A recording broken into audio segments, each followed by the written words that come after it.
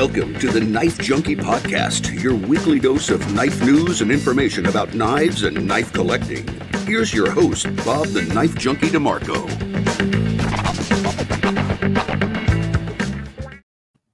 Welcome to the Knife Junkie Podcast. I'm your host, Bob DeMarco, coming to you from my beautiful Marriott hotel room in Hotlanta. That's right. I'm in Atlanta for Blade Show 2021. This was the 40th year of Blade Show, and today is the last day, Sunday, which I will be skipping so that I can drive back home to the DC area.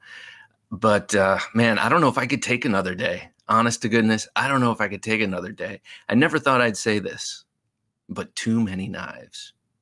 I'm just kidding. Not too many knives. Just not the right walking shoes, I think. Blade Show is immense. I'm sure I don't have to tell most of you this. In walking around, I met a lot of people that I've met online, viewers and commenters and people that have been on the show, guests on the show. And no one could believe that it was my first Blade Show. They're like, this is your thing. Don't you call yourself the Blade Junkie, the Knife Junkie? What are you doing? And so, yeah, I had to admit it freely to everyone that I was totally overwhelmed. And I mean, overwhelmed in the best way. Talk about a kid in the most gigantic candy store. It was like going to Willy Wonka's chocolate factory. Okay, so if you haven't been here, it's a giant, giant room full of booths and tables. The booths are by some of the bigger companies and the bigger makers. They're larger. They have backdrops and, you know, a little bit more space, a little more area to lay out their knives and to have staff behind the tables. And then the tables themselves, there's a whole area, acres and acres of independent makers who have tables, and you just kind of wend your way back and forth through all these tables and booths. And I realized just walking through there, how many incredibly talented people there are out there who are just knife lovers, obsessed with knives, obsessed with making them in various stages of their careers, in various stages of their skill levels. But everyone had something unique and interesting to bring to the table. The table. And the funny thing is I came here, I think from listening past episodes, I said, I'm not going to buy anything at this Blade Show. I'm just going to go and, try and, meet some people and experience it. But I'm not going to turn this into a materialistic buying fest. And, I wouldn't say that I went overboard, but I would say I spent 100% more money than I expected to, and got some things that I was not expecting. If you asked me, what are you going to buy if you go to Blade Show and you're going to spend money? I would not have necessarily thought that I would have gotten some of the things that I got, but being at people's tables, being at people's booths, you become moved by some of their work, maybe stuff that you've only seen on Instagram pages or on their web pages. And you just, you're moved to get something. Wow, this is unique. I've never seen anything like this. And now that I have it in hand, I know it must be mine. And so that happened a bit, and I'll show off some of the things I got in a minute. I didn't go crazy, did not go overboard, but I've realized now that I got one kind of thing from a number of different important knife and edged categories. That's a hint that it's not all knives. But I have to say the most, you'll have to excuse my voice. It's a little, it's still holding up, but I've done so much talking this weekend. My main area of interest, of course, was seeing the knives and experiencing them in hand, but really was to introduce myself to people that I've spoken to online and to shake a lot of hands of these great guests that I've had on. Harder to do was to pick out people who are listeners of the show, but a number of them came up and introduced themselves to me, and it was so great. It was so great to meet people. For instance, Brent Smith, who's a patron of mine, probably the first introduced himself to me, and he is making his own knives, and he's only made a few so far, but he had one on his hip. And of course I'm like, oh, what are you carrying? Because you're in the one place in the world at the one time, in this country anyway, where everyone's got a knife on their hip, and you can just ask, what are you carrying? And he pulled it out, and I was like, God, this is beautiful. Who made this? And he said, I did. And well, anyway, so it was just a great experience to meet him in person, and I met a number of other guys in person. Super Steel Steve, I saw him walking down the line, and we talked, and man, what a great character he is. And yeah, well, lots of others. And so anyway, great to meet them, but also really a great experience to go up to Andrew Demko and shake his hand after speaking to him a bunch of times on the show. And likewise with a giant list of people. Last night I went to the Pit, which you've heard about, the legendary Pit. Now, after Friday night, I was so exhausted. I came back to my room, which is not attached to the convention center. I assumed that since I booked my hotel room through the Blade Show 2021 website, this is our official lodging. I assumed it was in that really cool, sort of courtyard. I can't remember the name. What is it? I think it's also a Marriott that's attached to the convention center. So you can just kind of get out of bed and go and walk the acres of knives. Wasn't that place. It was about a mile and a half away. Great place, but so I didn't end up going to the Pit that first night. The Pit is the giant sort of courtyard area around which the entire hotel is built. And it's a legendary gathering place post Blade Show of patrons and knife makers to get together, mix and mingle, have some drinks, and talk knives and show off their purchases and such. And the first night I was like, I just can't do it. And then last night, Saturday night, I came back and changed and took my notes from the day and everything like that. And then I went back over there, and I'm so glad I did. I had to muster the energy.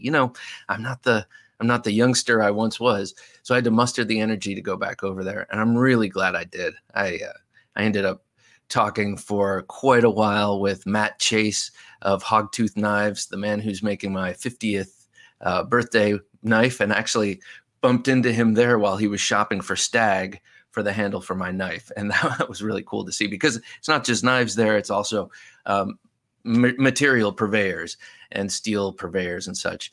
And so I bumped into him, talked to him for quite a while, and his good friend, Jonathan, who is also a knife maker, a Forged in Fire winner. He did the boar sword, the big great sword with the wavy bladed end. So it was great to talk to him. And then I saw Michael Janich. I was like, oh man, I got to talk to Michael Janich, because had him on the show a few times, and I've always really admired the Yojimbo, the Yojumbo. And I came up and we had about a half-hour conversation, and revealed to me that they're making a mini Yojimbo. I'm not sure if I'm supposed to say that, but hey, it'll be out there soon enough, I'm sure. And so it was really great to talk to him. Yeah, so that was really my favorite part of this whole thing, was actually going up to people and talking to them. Okay, I'll tell you something totally nerdy. As you know, whenever I take a road trip, and I drove down here, I carry the SOCOM Elite, because it's got the glass breaker. It was the first knife I ever had with a glass breaker, and so I turned it into my road trip knife. But as I'm sure you guessed, I didn't travel here with just that. But I brought a bunch of knives of people that I've interviewed, because I was like, I want to have it in my pocket when I introduce myself to them. So I can be like, hey, Michael Martin of American Blade Works. Oh, love my, and I did that a little bit. And then I realized it's too much work. It's too much effort. And it's too much weight, because I have a backpack on the whole time. And I brought a lot more stuff in with me than I thought I needed. Yeah, so I carried a bunch of knives down here, but only really ended up carrying some of the ones I bought. So I will show those in a second. But what I'm going to do is I had a chance to, as I said, meet way more people than I got video from. But I got about 8 little quick clips from some people that I feel closeness to. I don't know, people that I thought I really wanted to catch up with. And it was great to do that. I talked to Bastien Cove of Bastinelli Knives. I talked to David C. Andersen of Knife Center, and of course, his own Nordic knives. And I got to check out one of his, which you'll see in the video. Douglas Esposito, attention to detail. I talked to Andrew Demko, and last night at the pit, I talked with his brother, John Demko, for quite a while. Going to have him on the show to talk about growing that business. It seems like it's been an epic journey so far. And I don't use the word journey or epic lightly. Chuck Gedraitis, I talked to Michael Martin, of course, Ben Belkin of Jack Wolf Knives, and Larrin Thomas. I'm going to have him back on to talk about MagnaCut. It was really cool to catch up with Ben and check out the prototypes of his knives. And I got to meet his father. And that was great too. He's a great guy. But before we get to those, let me just I'll give you a tease, a sneak peek at my purchases here. I don't want to go too into depth. I don't have great lighting here. I don't have the knife cam where I can really get it up in your face. But I'll show you some of the things I got, because really, like I said, some things I wasn't expecting and some very unique items. The very first thing I bought was quite a unique item. And let me show you that. Where is it? Right over here. I got this from this gentleman who I invited onto the show. His name is John Hayes, and he's a former high-end product designer. He was telling me, for instance, he designed these adjustable depth pools for these $1 trillion houses somewhere. And he sort of found himself wanting to design knives, and he had a lot of cool knives out there. But he was one of the first people whose table that wasn't a big, like a Spyderco or a Benchmade that I stopped at. And he had this thing that was so unique, and it reminded me of some of the weapons that the OSS guys carried, like lapel knives in this. So he makes these collar stay knives. So if you wear a dress shirt, you have a collar stay that you put under in that little pocket in the collar, and it keeps your collar stiff so you can look gentlemanly. And he makes these little titanium knives, little chisel ground titanium knives, to fit in your collar. And I thought, why don't I, where have you been all my life? I have to wear these shirts for work. Why do I not have a collar stay knife? I'm not going to worry too much about trying to focus, because I will show it off in a close-up video. But I mean, how cool and innovative is that? And he said he destroyed a bunch of shirts until he was able to find these little tip covers. So you can even slip it in there with the tip cover, and then you're good to go. So yeah, collar stay knife, kind of an important thing for every gentleman who wants to be prepared to have. Am I not right? And I bumped into Marianne Halpern. I didn't bump into her. I sought her out. I saw at the TRM booth, Marianne Halpern. Sorry for this plastic sound.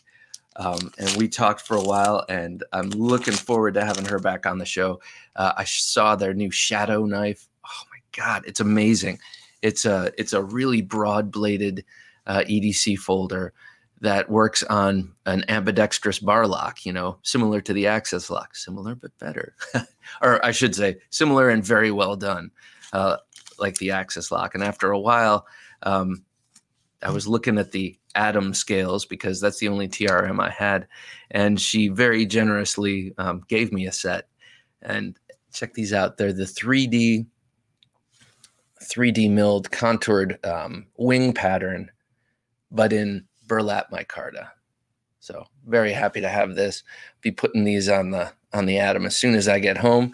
Thank you, Marianne, if you are listening. What a great woman she is, and what a great company. I met another person that works for her, and then Les Halpern, and great folks, great knives. Oh my God, that Shadow. If you're interested, you must, because it is all that. All that in a bag of chips, as we used to say in the 90s. S&W Metalworks. stopped by this gent's shop. I was just his table. I was just walking by. There we go. I was just walking by, and these caught my eye. He's got an interesting logo I'm seeing only kind of right now. It's one of those African throwing knives with all the different blades. Now, I did not see any of those at his table. He had a couple of really innovative folders and then some really beautiful handmade kitchen knives and such. But this is a cool little slip joint. It's a folded over piece of steel, folded over piece of mild steel here, coated with Cerakote. And then it's got this cool little mechanism here. So the spring is actually the back of the blade, and it just locks in there, and locks in there with those two pins there. I just thought that was a really cool and innovative little thing. So I got this knife, and I'm going to be checking out more of his work online. I think it's really cool. He made an EDC folder, much more complicated for me to describe, but it also had the spring cut into the top, and you unlock it by pushing that this piece to the side. It locks in kind of almost like a reverse liner lock, like the liner is actually on the blade itself. So interesting stuff from a company, S&W Metalworks, that I'd never heard of. But interestingly enough, when I was talking with Doug Ritter at the end of the show, he mentioned the guy. He's like, yeah, we got innovative people all over the place. There's this guy, and he described this knife, and I just thought it was interesting. I mean, someone that I've never heard of is making an impression. Not that that's a surprising thing, but just it was cool to hear that someone else felt the same way. All right, I'll move on. And on the first day, I also got a Dylan Grace knife. Dylan Grace is a guy that I've been following on Instagram for quite a while, and he forges his knives, and they're all really unique and kind of modern, rustic looking. And I got this beautiful sort of scalpel-esque knife. I can't remember what he calls it, but look at that beautiful handle. Of course, I'll go into detail under the knife cam with all of these so you can see what they really look like. But yeah, DG Blade Co., I think is what he goes by on Instagram. And he just makes these really, really cool knives. Some of them extremely tactical, and that always appeals to me. And then others more practical, like this one.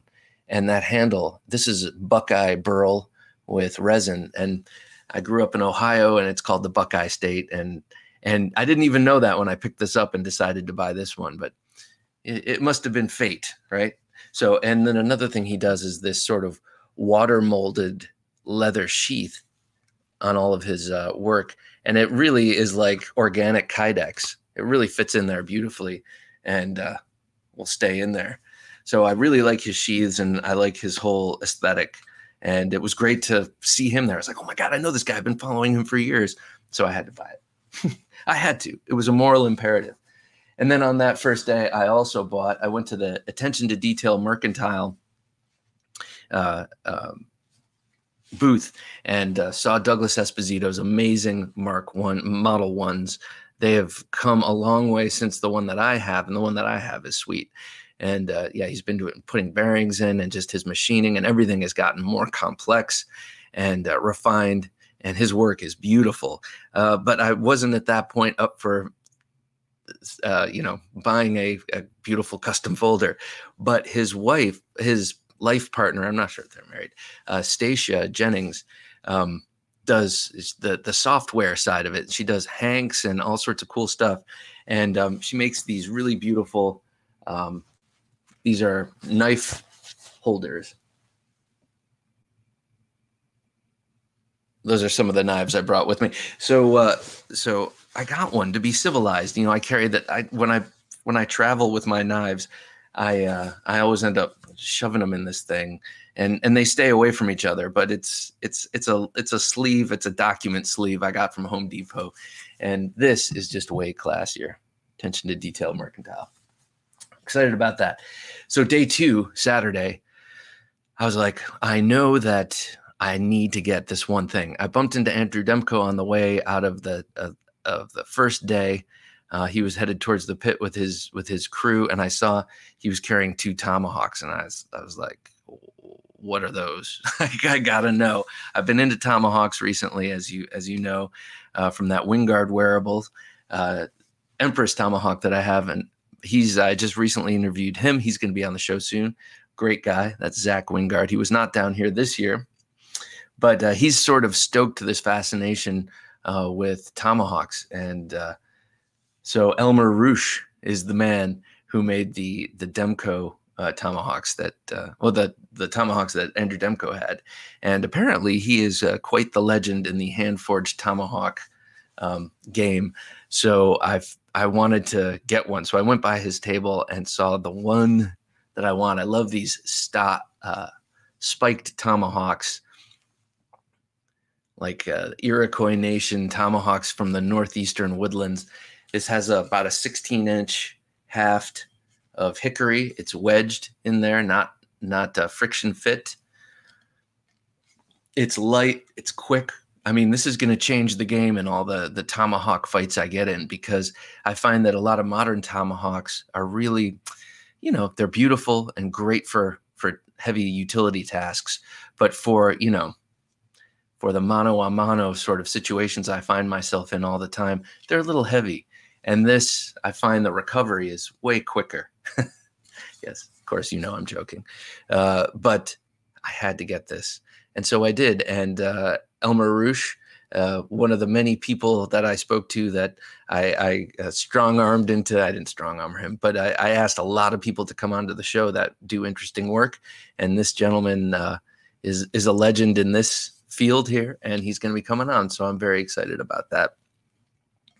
But I got this beautiful tomahawk from him, and that started the day off the right way. And so all day long, this was kind of sticking out proud from my backpack. And I was like, I know, it's cool, isn't it? So yeah, Elmer Roosh. And then I got a knife for my brother, and I'm revealing it to him. This is for his birthday, which is in August, but I got him the new Demko knives AD 20.5. This is the scaled down version of the AD 20. You all know about this. I'm always late to the game, but this thing is awesome. It is everything that the AD 20 is, just pared down, and the action is beautiful. They had these made in Taiwan, and we all know Taiwan has some amazing knife manufacturers. That shark lock is just amazing. And you should have seen the throngs of people at the Demko Knives booth. It was just like a mad dash. First of all, it was a mad dash to get there, to get to the custom knives. And then they had a whole bunch of these in this and the shark's foot. And I just couldn't help it. I had to get the clip point again. I like that shark's foot blade, but man, this is a beautiful clip point. So I got this from my brother Vic, and I'm excited to give that to him. Surprise. Happy birthday, Vic. So that's that. 2 more things, and then we'll move on to some interviews, some quick interviews there. I walked into the second room. Yes, on the second day, I discovered, there's a second room. Oh, shit.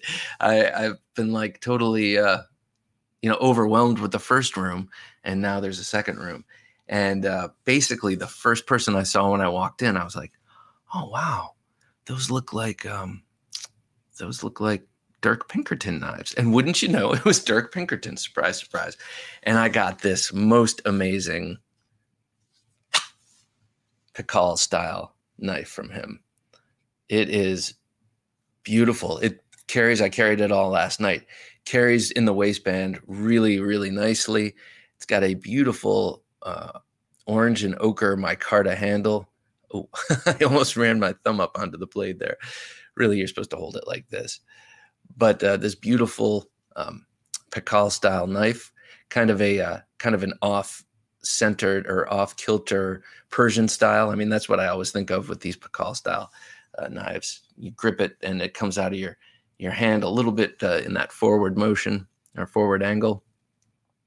And it's Nitro V, and just beautifully, beautifully made. Really, really beautifully handmade. And if you follow him on Instagram, you can see some of the process he goes through. So it was just really great to see this and to meet him, because he's been on the show, and to meet him in person and buy this. I love this thing. This is going to be one of my fixed blade EDCs from now on. And then I found myself, it didn't come with a clip. And I was like, gee, I wonder if there's any place I can get a clip. And of course, you're a blade show, there's probably a million. But when I said that, I saw the Ulti-Clip stand and walked up, and a very, very helpful gentleman there showed me around the Ulti-Clip. I have one, but I've never actually put it on a knife. And he gave me the pitch, and I bought this from him, and he put it on my knife. Very, very nice guys over there at the Ulti-Clip stand. So Pinkerton, Pikal, Ulti-Clip. And then lastly, I was like, I gotta introduce myself to Joseph Vero. And wouldn't you know, I didn't walk away without getting the new Synapse. And man, I got it in natural micarta. He offered to oil it, but I said, no, leave it as it is. And I will put my own personal filth signature on it. And look at that thing. So I'm here to tell you that all the hype about Vero engineering is so worthy. This knife is amazing. I mean, it is and it's incredible. I can't wait to, I haven't even carried it yet. I can't wait to carry it. I can't wait to talk about it on the show. He's really doing amazing, amazing stuff. So thank you, Joseph, for making such great knives. Thank you, everyone out there, for making such great knives. Other people I met, a lot of people I met, but chief among them is Ernest Emerson. I introduced myself after having had him on the show a couple times, and after being a hero of mine for quite some time. And when they say don't meet your heroes, it's not always true. He was not a disappointment. He was an amazing guy. And then he gave a little seminar called Quest for the Uncommon Man, I think it was. And basically he was giving us guys, that the talking to that our dads hopefully gave us about, being forthright and being disciplined and taking on responsibility and all the things that you don't hear much in our culture these days. Those are things that women could definitely apply to their lives too. But it seems like there's been sort of a conscious weakening of men over the past couple of decades. And he was there to bolster us up and remind us that, pushing yourself and taking on responsibility and being disciplined is important. And so, I was a pig in poop there. It was great to meet him and to meet all these guys. So in meeting all these people, I did grab a couple of seconds of video from a number of them, but really these people are working the table and really focusing on getting their knives in the hands of people who don't know who they are, perhaps, or who are new to them. So I didn't want to get the camera in too many faces and bother too many people, but I did a few, so here they are. The Get Upside app is your way to get cash back on your gas purchases. Get Upside is an app you put on your smartphone, and whenever you need to get gas, search your area for savings, claim your discount, fill up your tank, and then take a picture of the receipt with your phone. And that's it. You've just got cash back. Visit TheKnifeJunkie.com/save on gas to get the app and start saving. Again, that's TheKnifeJunkie.com/save on gas. So at the Demko Knives booth, I saw Andrew speaking with someone. I was like, he looks familiar. And then I got this from my mother. I have some pretty good eavesdropping capabilities, and I listened to the conversation, and I heard Magna Cut. I was like, that's Larrin Thomas of Knife Steel Nerds. So after at a tasteful break in their conversation, I introduced myself, said, hey, Larrin, Bob DeMarco. We talked a long time ago. Congratulations on your new Magna Cut steel. How's it going? Turned into a conversation. And he said, why haven't you asked me back on to the show? I heard you mention on one of your shows that you were going to call me, and I'm waiting for the phone to ring. He was busting my chops. And so we'll have him back on to talk about Magna Cut. But I asked him in the minute, if we could grab a quick word from him, and he was gracious enough to do so. I'm here with Andrew Demko and Larrin Thomas. Gentlemen, how you doing? Good. How are you? Doing great. I'm doing great. So I'm going to talk to you in a minute. Okay. But Larrin, congratulations on MagnaCut. How's everything been going with it? It's been going great. Guys like Andrew are telling me that everybody wants knives in it. They're selling like hotcakes. It seems to be working really well for the manufacturers. The tests by knife makers are all reporting back that it's cutting really well. So I think it really is a big step forward in steel performance. So it's been really exciting. So who are the makers and the manufacturers who already have it in hand and have knives in MagnaCut? Well, I don't even know them all because I'm not in charge of sales. But Spyderco definitely has some. Chris Reeve Knives has some, and countless custom makers. We're really short on steel, so we're trying to get as much out as we can, but we're limited. Everybody wants some, and we only have so much, so we're trying to make more. Okay, so you're basically, to all the people who are clamoring for it, you're going to tell them what? Keep waiting. Good response. Be patient. Alrighty, sir. Well, we're going to talk to you shortly in short order on the Knife Junkie Podcast, and people will get to see your handsome face. I can't wait. All right, thanks. Larrin has been tearing it up with the MagnaCut steel, and I'm very happy for him, and I really look forward to talking to him about this steel he's formulated that both knife makers and knife manufacturers are scrambling and clamoring to get their hands on. So after speaking with him, I had a chance to talk with Andrew Demko. He's such a great guy. He's a very personable, like all these people I re-met. It's just such great people. But anyway, it was great to talk to him about the 20.5, the Shark Lock in general, and of course I had to talk about my AD20 that I recently got. So here's Andrew Demko. All right, I'm here with Andrew Demko at the Demko Knives booth at Blade Show 2021. How's it going, Andrew? Very good. How are you? I'm doing well. How's the show been? It's been a good show? Great. We have a great crowd, a lot of energy, and I think everybody was ready to get out and get to some knife shows. Yeah, no doubt. Well, when I came in here, I saw a giant crowd around this booth. What is everyone clamoring for right now? AD20s, customs, both customs and MGs, but in particular MagnaCut. Guys were camping out for MagnaCut, so yeah. So have you made many AD20s in MagnaCut? No, I was able to order 6 sheets of MagnaCut, and we just started cutting into it, and I was lucky enough to get sample material. So we had some of that too, but most of the MagnaCut is still in process at the shop. So we only had a few here, but it's every ways after. It's hot.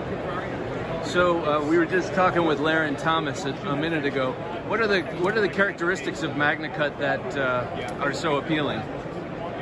I think that it is, if you look at a graph, you see it's always edge holding up here, toughness down here, and corrosion somewhere. They're always very, very opposite of each other. But MagnaCut is like, it's very, very level. And not only is it level, or proportionally very similar, but it's at a high level. There are stills like, for example, XHP is very equivalent. It's as far as toughness, edge holding, and corrosion resistance. But let's say it's at a 5. Well, MagnaCut is similar to that, but it's up there at maybe a 7 or 8. So it's well-rounded and really great for my kind of knives. Do you find it easier to work with or less difficult? Well, Larrin described it to me as a stainless 4V. Now, 3V is the tough steel. 4V is like the bigger brother of 3V with more edge holding. And I was like, yeah, I still have 104V at home that I'm not grinding because it's so hard to grind. And my thing about not liking to grind knives that much. So the 4V is 4 years old because I don't want to grind it. And he said, it's going to be like 4V. And I was like, I don't know. But guess what? It's awesome. It's better than expected in grinding, so I have no issues. Okay, so the real hot news is the AD20.5. Yes. Tell me about the inspiration behind coming up with these and how they've been going. So I wanted to have a knife at a lower price point. It is imported from Taiwan. 16 years at Cold Steel gave me a lot of contacts and a lot of knowledge in production. And basically, I wanted to offer this knife. It's $150 as opposed to the super popular MG that we make in-house. It retails at $425. So it's scaled down in all regards. but it has all the same features and looks, but at a retail of $150. Shark's foot and clip point available. And these do come with lefty pocket clips, really great packaging, 10A blade, rivery, heat-treated stainless steel frame, all heat-treated locking parts, and bearings. Beautiful. What do you like about 10A, OS 10A? OS 10A, what I like about it is I can keep the price point lower because it's a fine blankable steel, meaning it doesn't need to be laser cut in the machine, so I keep the cost down. However, it's the highest level of any more than this, you can't blanket. So eventually we hope to come out with this in more premium steels, but the price will be, a bit more. So we're gonna have, this is our entry level, so to speak. Next year you might see this in 35VN or 3V, something like that. So we're starting in levels. It doesn't really make all that much sense to start here, right? You gotta start here and work your way up, and that's what we're doing with this. So we're introduced it in 10A. I just bought one for my brother for his birthday coming up, and I want one for myself, so I'll probably double back and get one for me. What do you think, what do you attribute to the popularity of the Shark Lock or the 80-20 in general? You have a lot of very popular knives, yeah. But why is this one the biggest hit? Well, I think because it's ambidextrous, which is nice. And I know they say only like 6% of the population or 7% is left-handed. Well, I don't know. I get a lot of sell a lot of lefty clips. I don't know if people like carrying lefty or they like that it is ambidextrous, but mainly it has all the durability, all the strength of all my other locks or more, but it's super easy to operate, and you know what? As you know, it's really fun. And that's a lot of it, It's almost like you had a toy when you were a kid that wasn't fun, and you had a toy that your kid was fun. Which one are you playing with more? So I think that's what it is. It's got it all. Performance and cool factor and fidgety fun. All right, one last question. Yeah. What's your favorite part about Blade Show and all this? The crowd and the people, definitely. Awesome. All right, Andrew, thank you so much. Best of luck with the rest of the Blade Show, and can't wait to see what you come up with next. Thank you. Ever visit the knives online in the hopes of satisfying your need to possess them in the real world? Then you have a problem. You are a knife junkie. I got a chance to catch up with Virginia knife maker Douglas Esposito. He heads up Attention to Detail Mercantile and is the maker of my very first custom folder, the Mark I.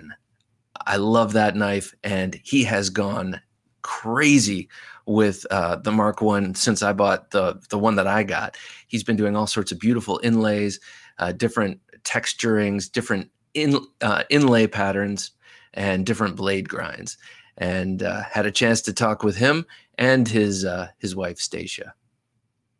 We're here at Attention to Detail Mercantile with Douglas Esposito. Douglas, how's it going? It's good. Having a great show, man. Happy to be out of the shop and seeing everybody.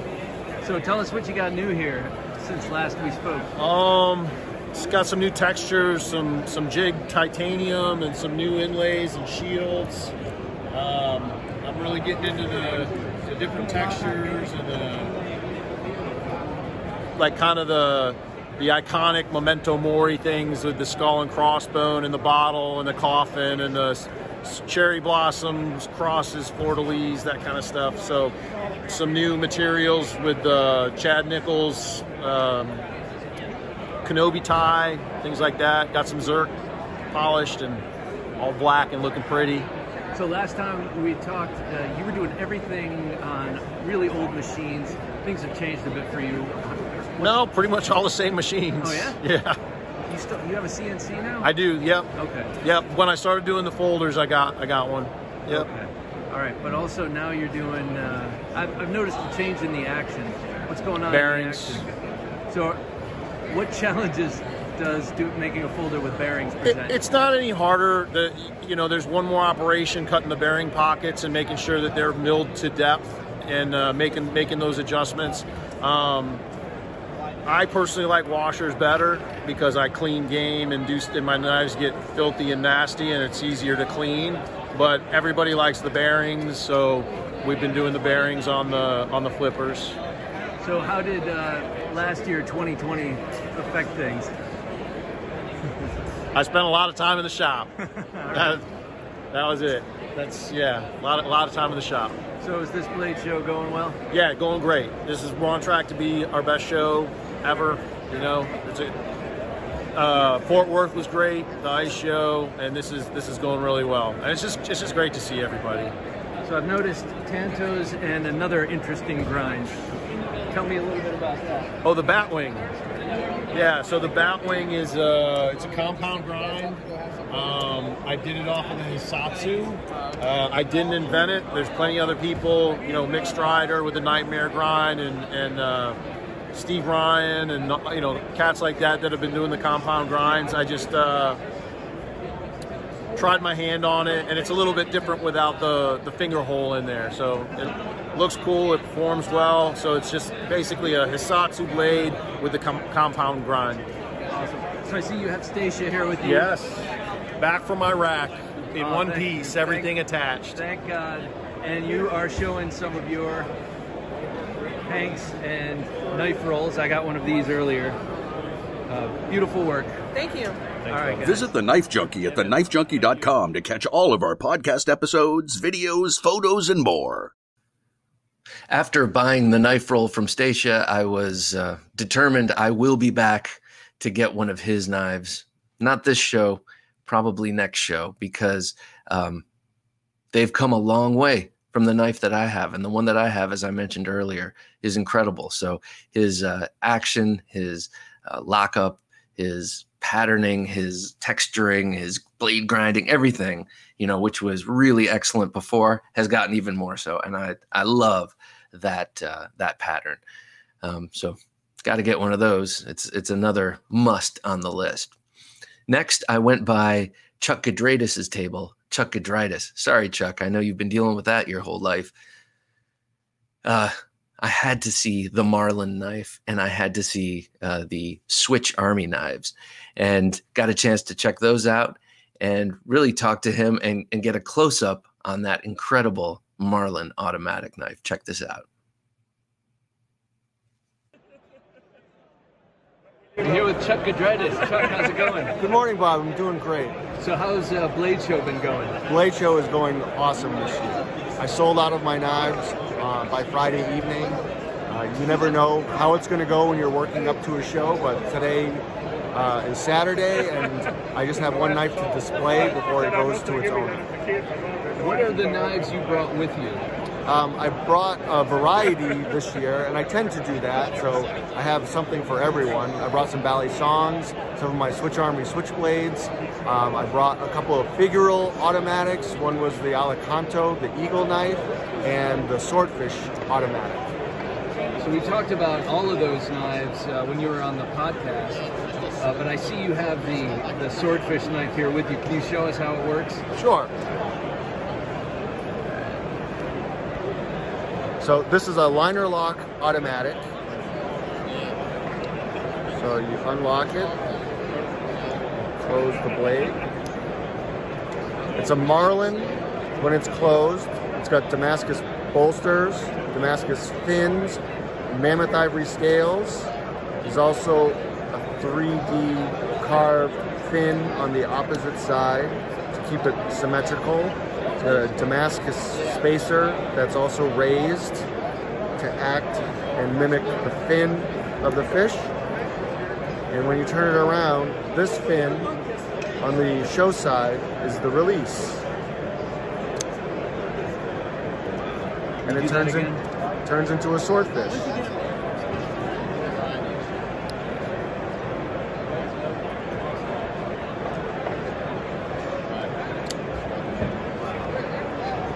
Stainless Damascus blade made by Mike Norris. That is amazing. So you present a very wide variety of knives. I know you have this very sculptural one. You have the bird knife. I'm sorry, I forgot the name of it. Alicanto, which is a mythical Chilean bird that had glowing eyes and glowing feathers.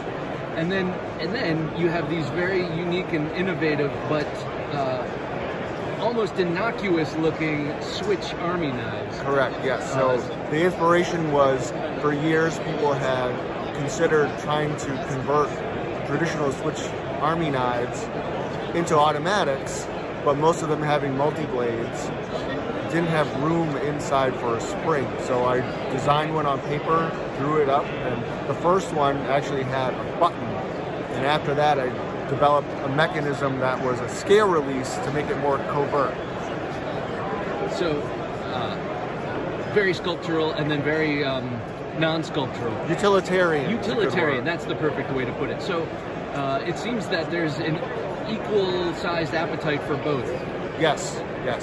Recently, I've discovered that 11 more states have loosened their automatic laws, so more and more people are comfortable with carrying one. The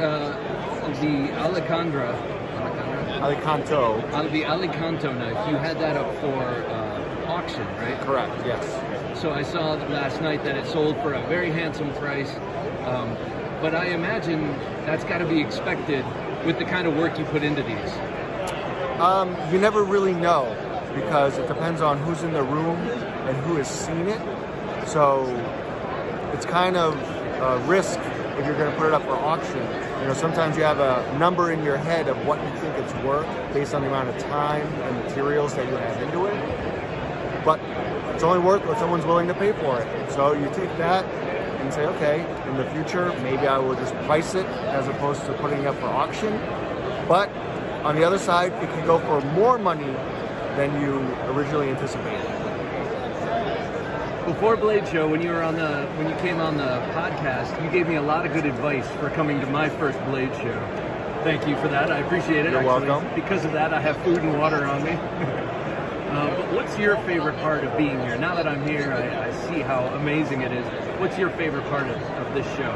A lot of it's meeting new people, but also seeing old people that I've seen for 20 years. Like I walk around the show and see other makers, material makers, and I've even seen families grow where I meet a couple and then the following year they come and they have a baby with them, and by now they have a teenager with them, and I've known them and see them only at this show, but it's nice to see them every year. Great, so what can we expect from Gedraitis knives in the coming year?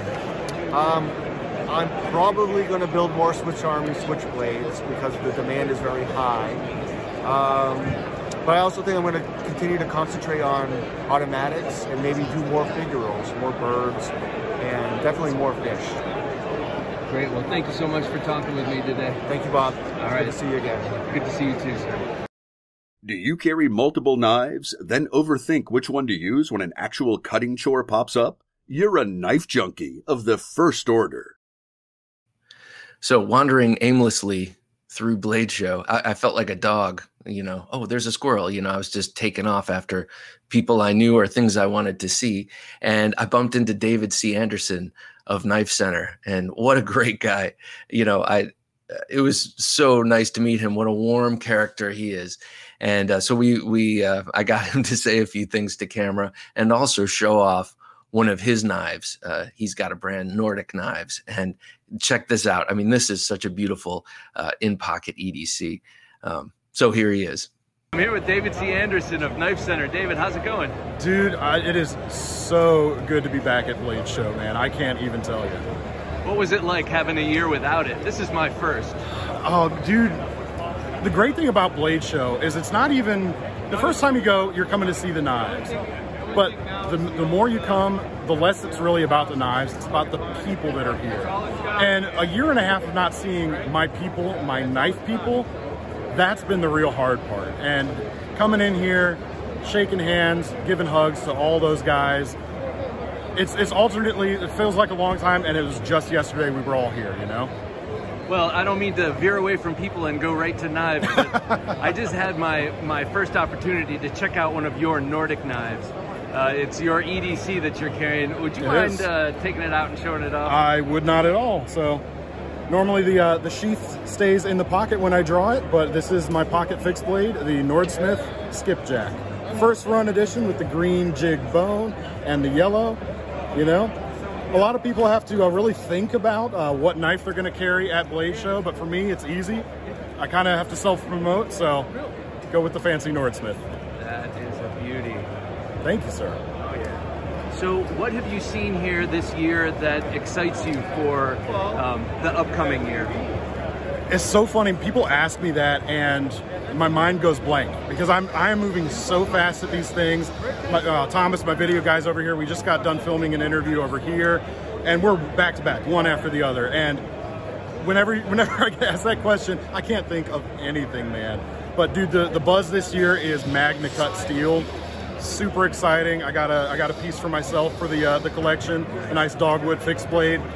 And yeah, that's going to be a game-changing steel. We were just talking to, just bumped into Larrin Thomas. Excellent. Yeah, he seems to be pretty high on that right now. Yeah. Oh, and he should be. I've never seen buzz around a steel like this ever before. Okay, so David, if you could go to any stand and steal any knife and make away with it, what would it be?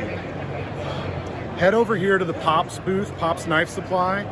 There's a couple of knives by Andy Roy and Alan Searles that they brought this week that I'm not even going to describe them to you. You have to go check them out. That's it. That's all I'm going to say. Awesome. Well, thank you so much, David. It's a pleasure meeting you. As you just said, we're from the same state, and we have to meet in Georgia. So go figure. It's been a pleasure, sir. Pleasure's mine. Thank you very much. Do you use terms like handle-to-blade ratio, walk and talk, hair pop and sharp, or tank-like? Then you are a dork and a knife junkie. Great bumping into David. I was on my way over to the Bastinelli booth and bumped into him. So I'm so glad he recognized me, and we we had a great couple of minutes talking. The funny thing is I kept shooting. We had to do a number of takes because I kept getting the Blade HQ booth in the background, and he's like, "What are you doing? You're killing me! Stop this!" So anyway, we reoriented to shoot that interview. After that, I went over to see the ever charming and super deadly Bastien Cove of Bastinelli knives. His creations are just beautiful to look at, and you can tell just from looking at them how incredibly ergonomic and how incredibly effective they are. But once you get them in hand, I tried out the new Tellum. Once you get them in hand, whoa, you know that this guy knows what he's doing. So it was great to meet him, shake his hand, and man, he's a guy I'd like to hang out with. So here he is, Bastien Cove. I'm here with Bastien Cove of Bastinelli Creations. How's it going, sir? How you doing? Good? Yeah. Good. How's Blade Show been? Really good, really busy. Really excited to come back, at the Blade Show. It was a really interesting year, so now we are pretty happy to be here. Yeah, making up for lost time. Huh? Oh, yeah. So one thing I think of when I think of your work is how many different designs you come out with, how unique and beautiful they are. What do you have that's new this year? This year we work on some new fixed blade. We have some new folder. The new folder I have here is the Alpha one. This one is just the same DNA as the red folder. You can see the handle is the same material, manufactured by Lion Steel. Really happy to work with them. The difference is gonna be the material of the blade, the M390. We switch on the M390 and the design of the blade. We work on some, this design. We make already some curved blade like this for the Sin and the Manaya.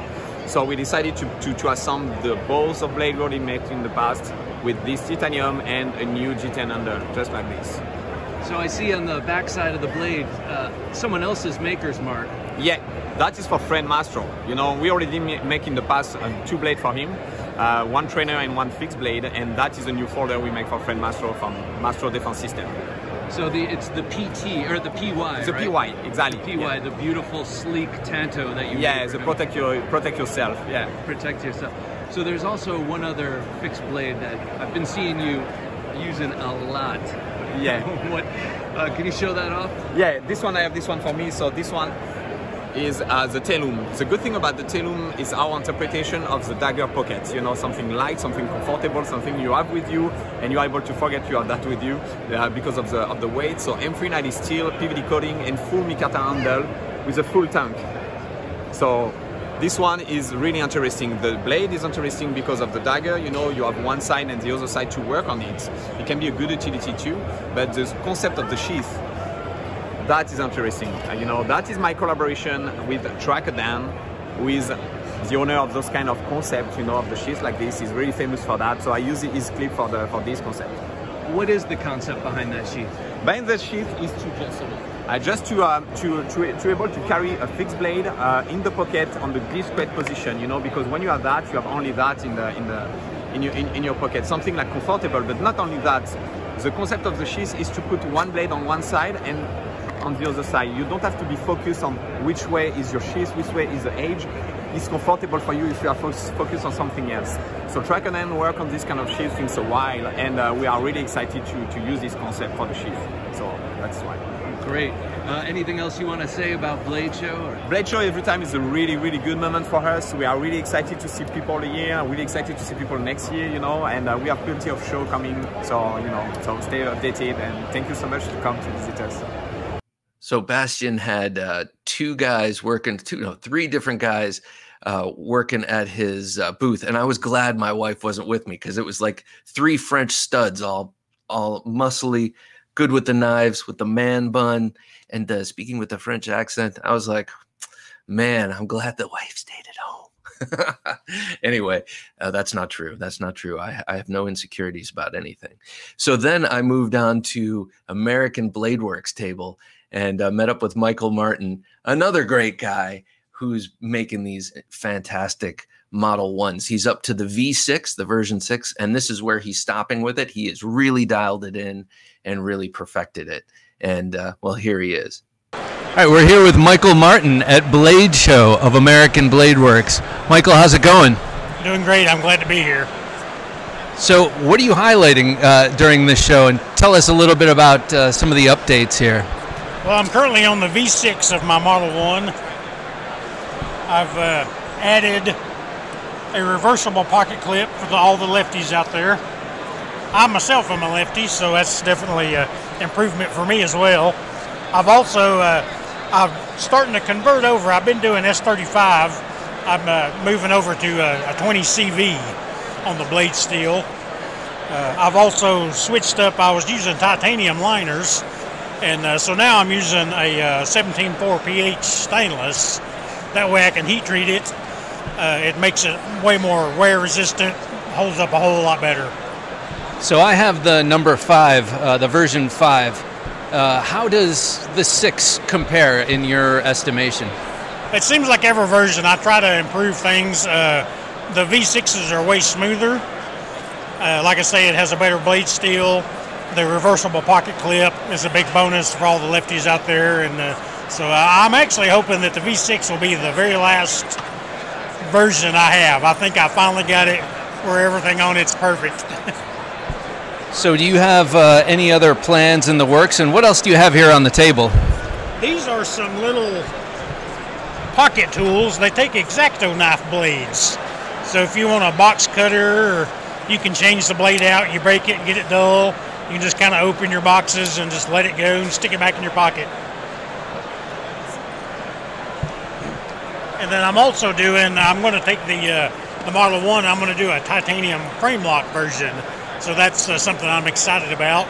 And I also have a new Model 3 that will come out in a couple of months. Ooh, that's cool. So that looks like it has a bit of a Warncliffe style blade. And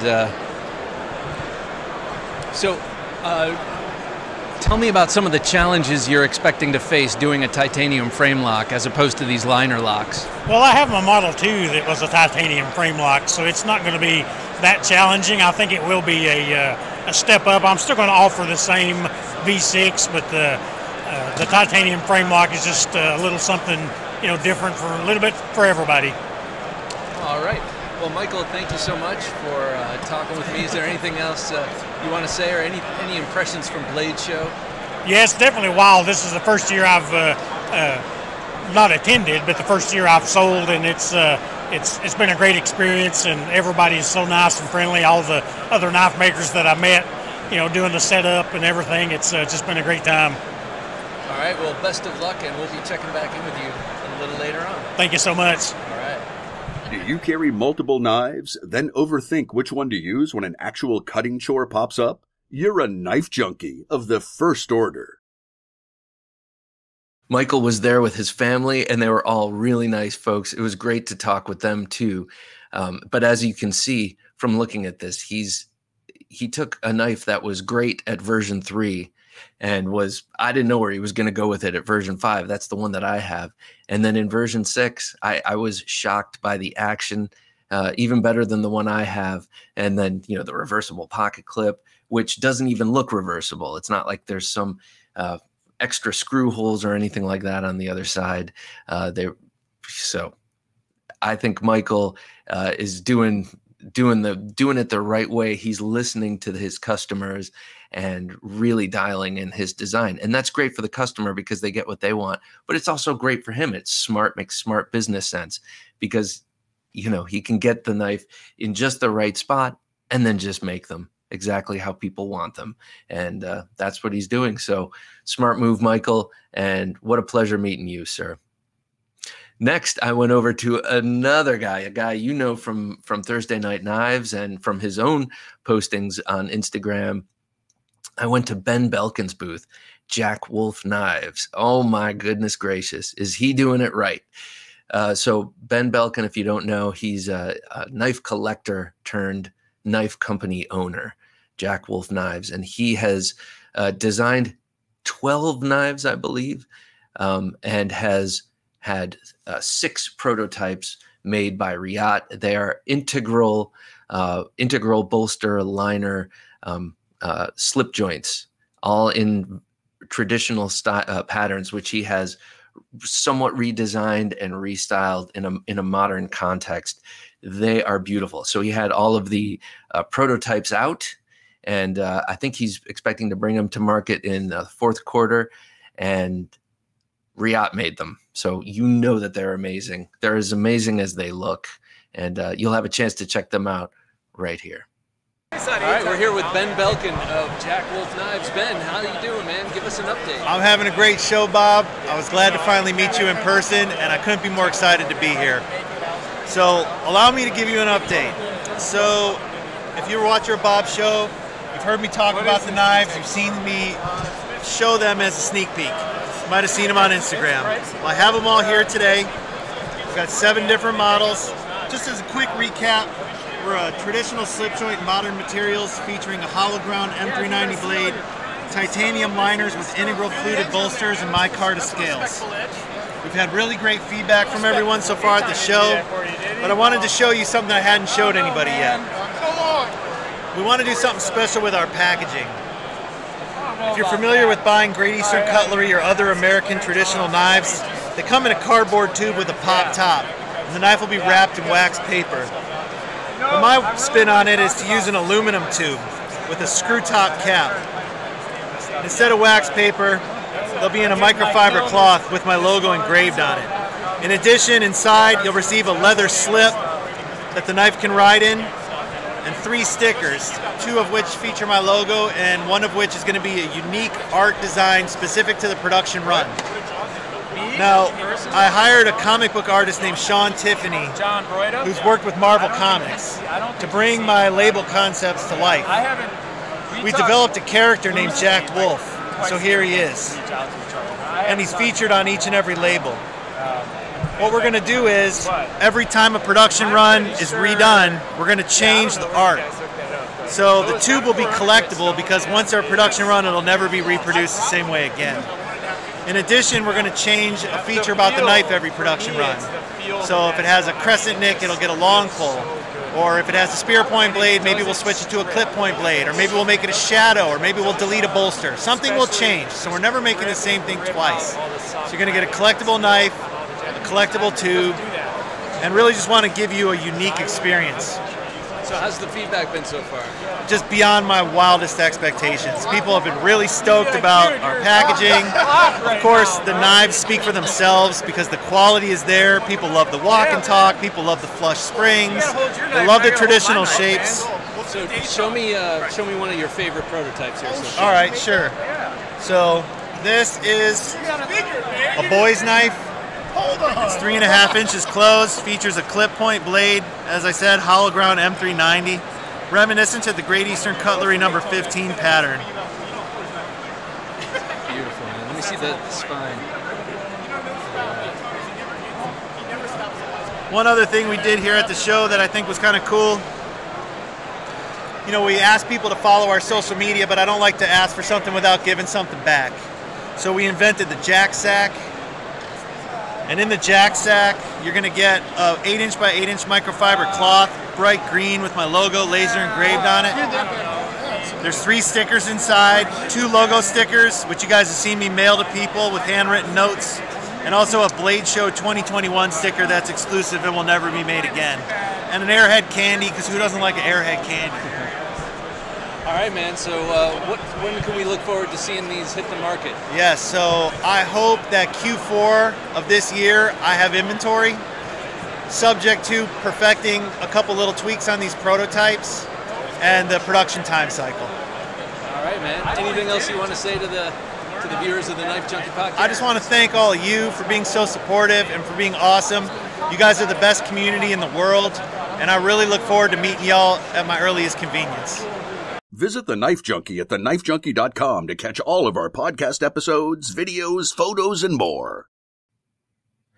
You can see how Ben has really taken his entrepreneurial spirit and his business experience and turned making a knife company from scratch.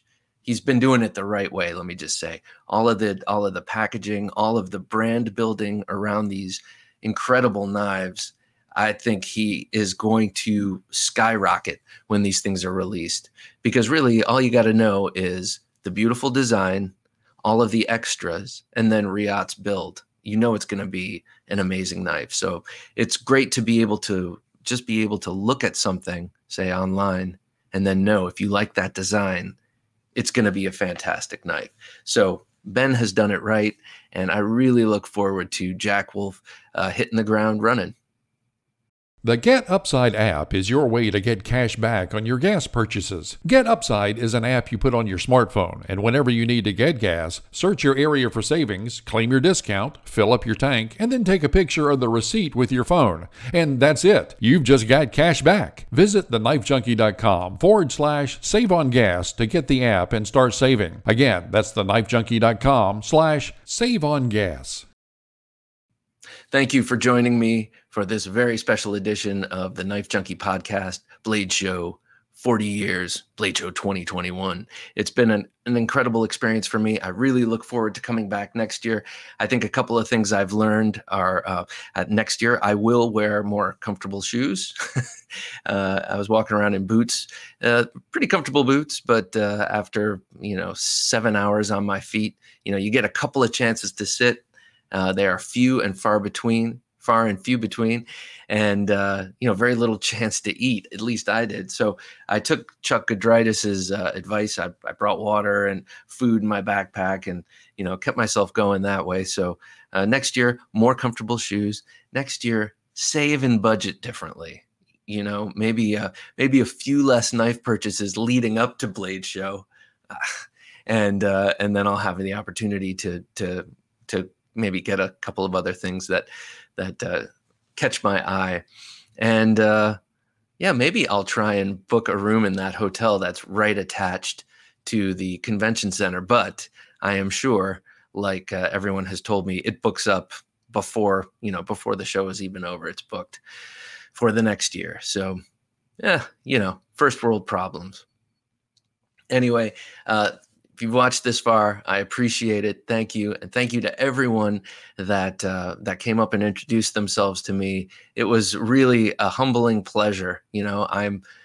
Sometimes I feel like I'm sitting here barking into the dark about this stuff. And then to have people recognize me because I put my mug on the internet here and come up and introduce themselves was just great. The greatest part about Blade Show, for sure. Like everyone said, it's not a cliche. The greatest part about Blade Show is the people. So for Jim working his magic behind the switcher, and he's going to be doing a lot of extra work this time, I'm Bob DeMarco saying thank you so much for checking us out here on the Knife Junkie Podcast. And most assuredly, don't take dull for an answer. Thanks for listening to the Knife Junkie Podcast. If you enjoyed the show, please rate and review at reviewthepodcast.com. For show notes for today's episode, additional resources, and to listen to past episodes, visit our website, TheKnifeJunkie.com. You can also watch our latest videos on YouTube at TheKnifeJunkie.com/YouTube. Check out some great knife photos on TheKnifeJunkie.com/Instagram, and join our Facebook group at TheKnifeJunkie.com/Facebook. And if you have a question or comment, email them to bob@TheKnifeJunkie.com or call our 24/7 listener line at 724-466-4487, and you may hear your comment or question answered on an upcoming episode of the Knife Junkie Podcast.